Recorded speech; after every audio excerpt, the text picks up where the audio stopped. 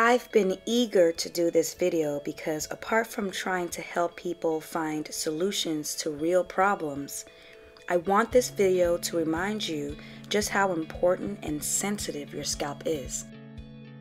This condition is called central centrifugal cicatricial alopecia, or CCCA. It's a form of scarring alopecia on the scalp that results in permanent hair loss. Central implies symptoms start at the top middle section of your scalp. Centrifugal implies that the symptoms spread outwards from the center. Cicatricial means scarring, and alopecia is a fancy word for hair loss. In this video, we're going to go over early stage symptoms, possible culprits, and solutions on how to prevent and possibly reverse this form of hair loss. For most, the progression to hair loss is a slow process. Early symptoms usually start with soreness, itching, or a burning sensation in the top middle section of your scalp. Over time, you'll probably start to notice hairs in that section thin out and break easily. For those of you that are in the very early stages where that area feels sore to the touch or the hairs are shorter and breaking, don't freak out. This is very common and you still have time to completely reverse it. Before we talk about possible culprits and solutions, let me show you a close-up of what's going on under the hood. There is a lot going on in your scalp. Everything you see here is alive, meaning they need oxygen, they need nutrients or food, they get energy from the nutrients to do and create things, and if conditions are unfavorable, they die. Just from its positioning, it's clear to see that the top middle section of your scalp is the most exposed to environmental damages.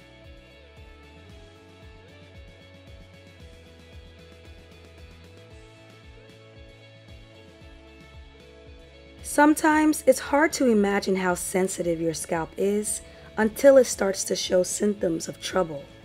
Due to its positioning and exposure to the environment, the hairs and scalp in your crown section is already susceptible to drying out and breaking faster than the rest of your hair. On top of that, we sometimes unknowingly do more to make it worse.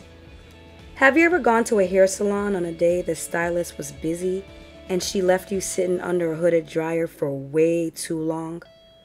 I'm sure something in you felt that something isn't right about that.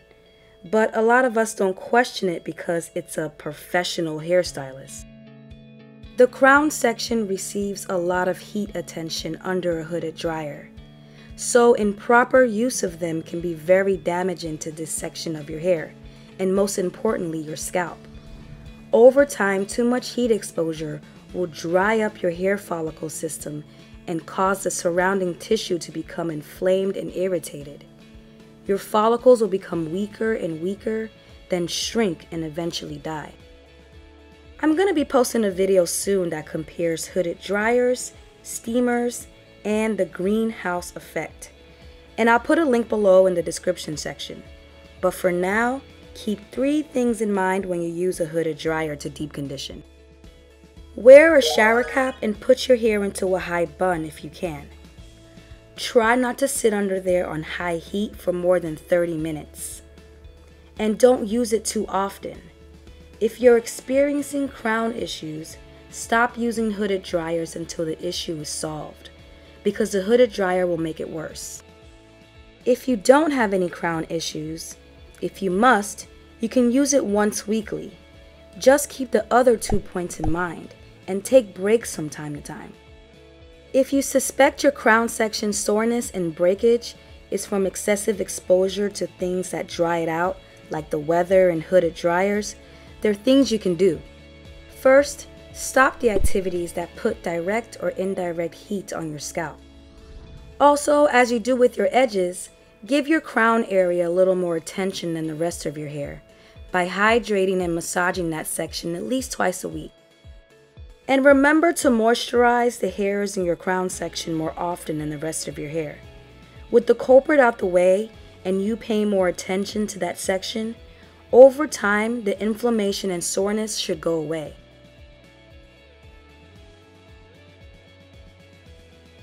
Hair and scalp issues resulting from tension is a big problem in our community because the natural state of our hair is big and free.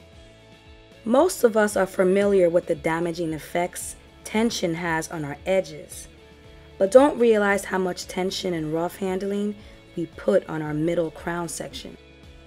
So here are some things I've learned along the way. Hopefully they're helpful to you. You don't always have to put your hair into 4 even sections when you're caring for it. When your hair is in 4 sections, each section is adding its own level of tension to the middle of your head. So change up your parts from time to time. My hair type is both dense and thick, so I work in grids. I do everything with my hair in a grid, and can even have the same grid in my hair for months. Overall, this helps me out a lot because it eliminates the risk of unnecessary tension to my crown and makes it easier to isolate that section so I can get to it and give it extra attention. If you have fine, lower density hair, you obviously don't need as many sections. Just make sure your grid removes tension from and makes it easier for you to isolate your crown section. Another culprit for a sore and breaking crown are tight updos. No one does an updo like a natural, but sometimes it can cause too much tension to your crown, especially when you use these tight closed bobby pins to hold them up. Over time, I've learned that dense hair flourishes better when it's free and not forced into tight styles too often. When I wear my hair in an updo, I usually use a puff cuff and an open bobby pin to secure my ends. Or I use a satin hair tie and put it into a loose, messy bun. If your hair isn't long enough to do this yet and you're experiencing a sore crown section from tight updos, try pinning or rolling your hair back for a while and give your hair some time to grow.